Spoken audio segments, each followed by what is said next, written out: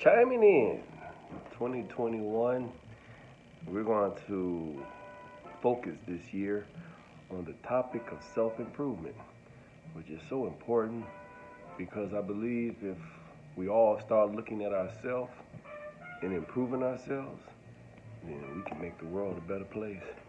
I want to come from an excerpt from a speech given in 1986 by the minister, but the topic around self-improvement had plenty of examples in it. And this example that I'm going to use, it talks about looking at nature. I was always taught to study nature. There's something unique about it. But in this example, talking about nature with self-improvement, it talks about the bird. If you look at the bird and see how the bird at the time of it's coming out of an egg, breaking out of the shell, if you will, it struggles to come forward.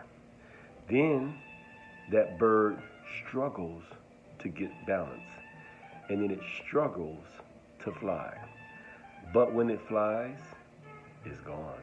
You see, God has ordained struggle.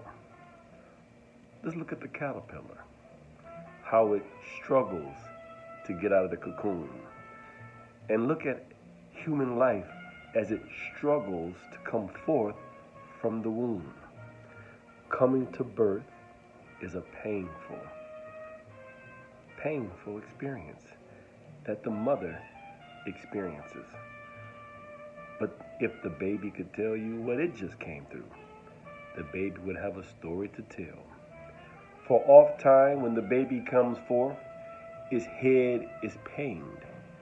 There are bruises on the shoulder because birth is painful.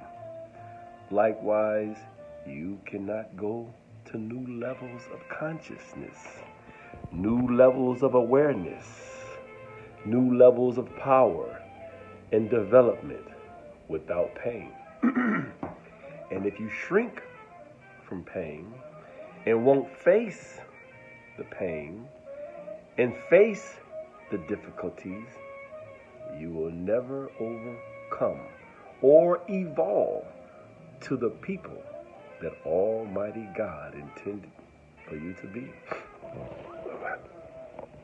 Excuse me. Now, it is said that man is created complete yet incomplete. But how is man complete yet incomplete? There are stages of evolutionary development, and we start from a cloud, a drop of water, you see, scientifically speaking, which is called sperm, mixed with ovum. And then we evolve into a clot, then into an embryo, then into a fetus. Then we come forward complete, yet incomplete. You are today complete, yet incomplete. Think on that. That's a very interesting analogy. Human life, it says, has a predetermined goal.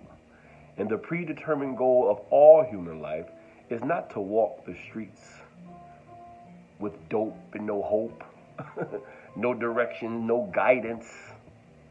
The predetermined. Now, listen to this. I didn't say determined, but predetermined.